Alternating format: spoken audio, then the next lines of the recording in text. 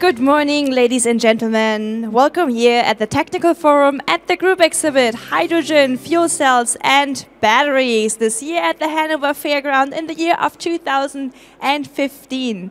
Every 15 minutes we'll have interesting presentations regarding the hydrogen industry. For that, please come and have a seat. I invite you all for complimentary drinks are all on the house today. And there's a lovely lady walking around and serving you with the drinks. Our next topic will be PEM fuel cell stack testing procedures in the EU project StackTest. So please welcome with me on stage Project Manager at Next Energy, EWE-Forschungszentrum für Energietechnologien e.V., Dr. Corinna Harms. Big hands, please. Thank you very much. Good morning, everybody, and welcome to my presentation. I will show you results today from the European project called StackTest. But first I will spend a few words on Next Energy, which is the research institute where I come from. So Next Energy is situated in Oldenburg in northern Germany. It's approximately 150 kilometers northwest of Hanover. And it was founded in March 2007. So we are organized as a non-profit organization with EWE, which is our main sponsor, as well as the University of Oldenburg and the state of Lower Saxony. We are located at the campus of the California University, and our research is dedicated to the fields of renewable energies, energy infrastructure, and energy efficiency. The research and development is organized within three main divisions, which are photovoltaics, fuel cells, and energy storage. There we have a look at the single components in materials research. So this includes characterization and development of materials. Then we go one step further, how to integrate those components into systems. That means that we have a look at the characterization of CHP systems or photovoltaic systems, for example.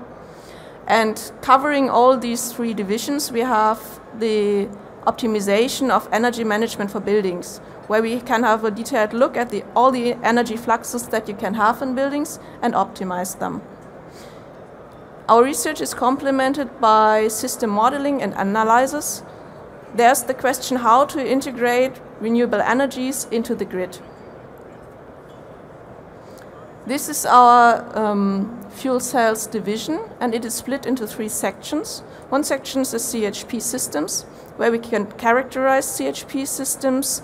For example, we have a look at utilization rates or performance. And we can measure also the energy demand of buildings with high resolution.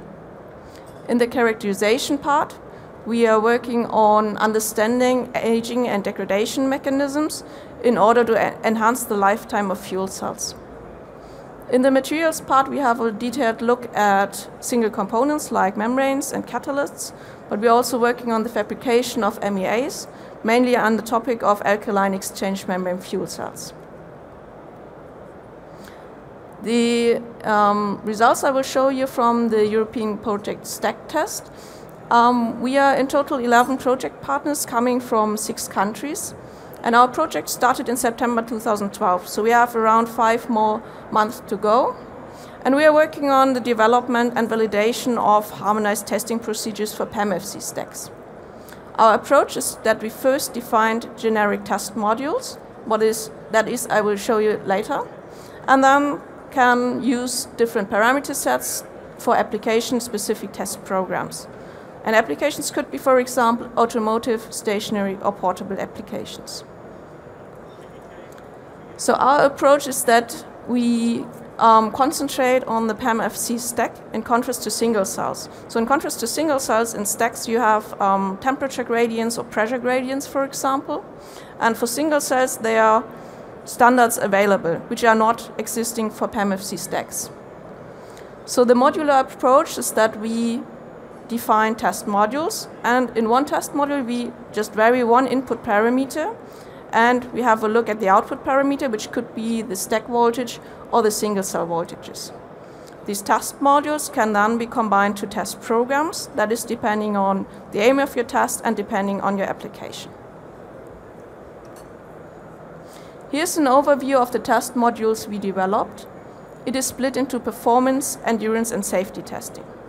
So in performance, or covering all aspects, we have a so-called master document where general aspects are defined, like starting up and shutting down a stack, or measurement accuracies you need, and also additional general requirements for test benches. In the performance part, you have then different sensitivity test modules where you see how it influences the output parameter, the stack voltage. We have also different characterization methods developed, like electrochemical methods and a polarization curve.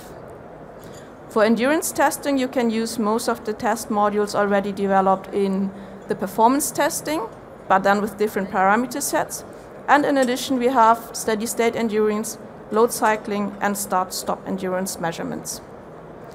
For the safety aspects, we have also kind of a master document where a gas leakage test is defined. This gas leakage test helps to evaluate the influence of the safety measurements. And the test modules contain vibrations, so mechanical influences on the stack, thermal influences like thermal shock or excess temperature, and also electrical safety aspects are covered. Here are two examples for the combination of test modules to test programs. This is already done in the project, but you can use the test modules as you like and combine them to test programs depending on your application.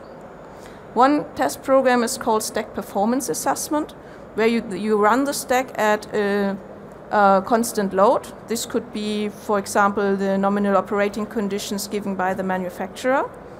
And then you characterize the stack by electrochemical methods that gives you more information about the state of the electrocatalyst and the state of the membranes, for example.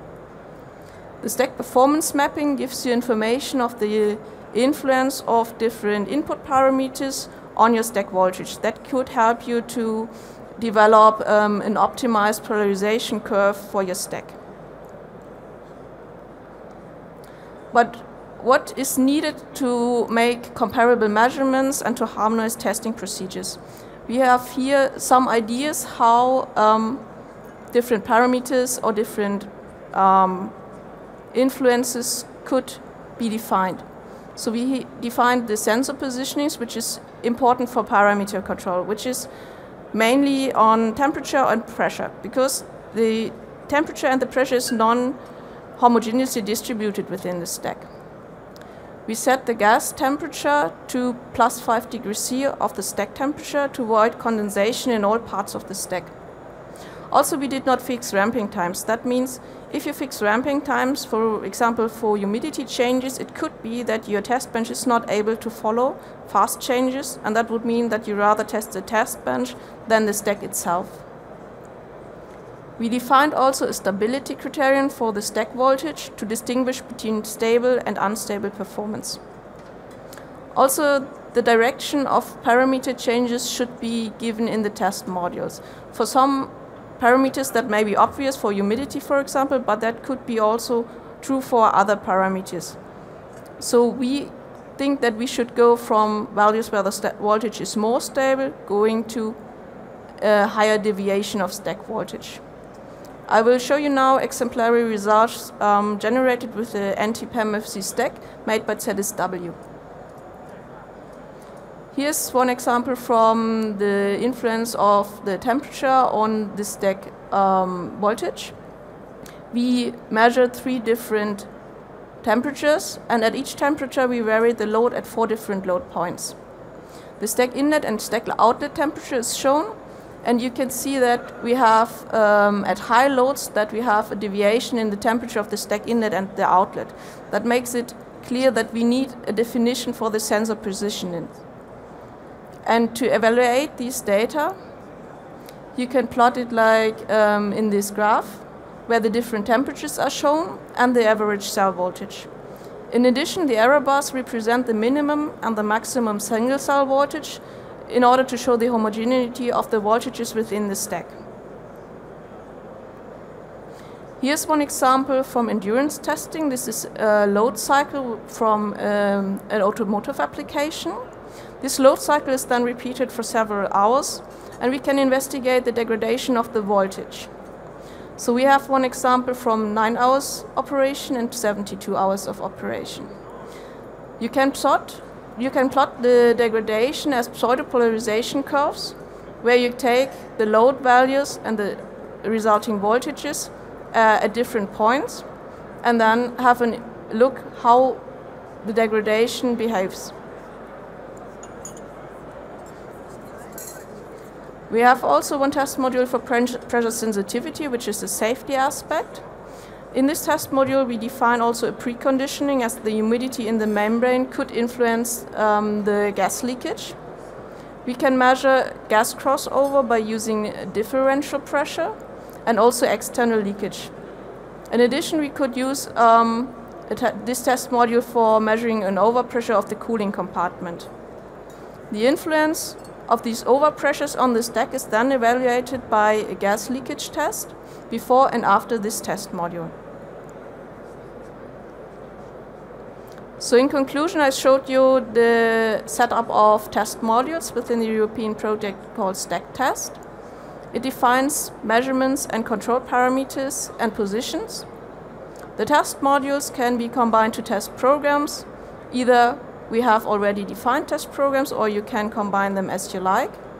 And I showed you examples from the test modules from the validation regarding performance, endurance, and safety aspect. At the moment, we have an ongoing round-robin test to test the influences of different test benches and laboratories. We will have a final dissemination workshop of the project. It will be held in June this year, so you are kindly invited. And there we will show our latest results from the project, but we invited also representatives from industry and research institutes to show their results.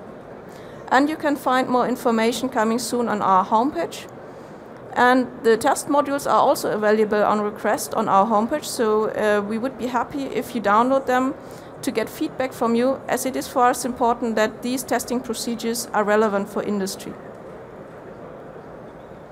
I want to thank all of our StackTest partners who worked on the development of the test modules and test programs, and also on the validation. And if you have questions, I would be happy either to answer them now, or you can come to Next Energy and visit us at our booth at D55. Thank you.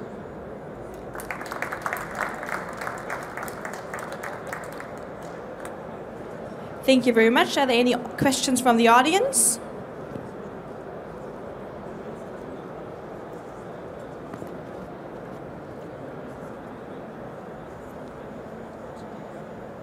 Okay, all questions can be taken to the booth. The Next Energy booth is at D55. D55. All right, thank you for your presentation. Yeah, thank you for your patience and your time. And I wish you a good fair.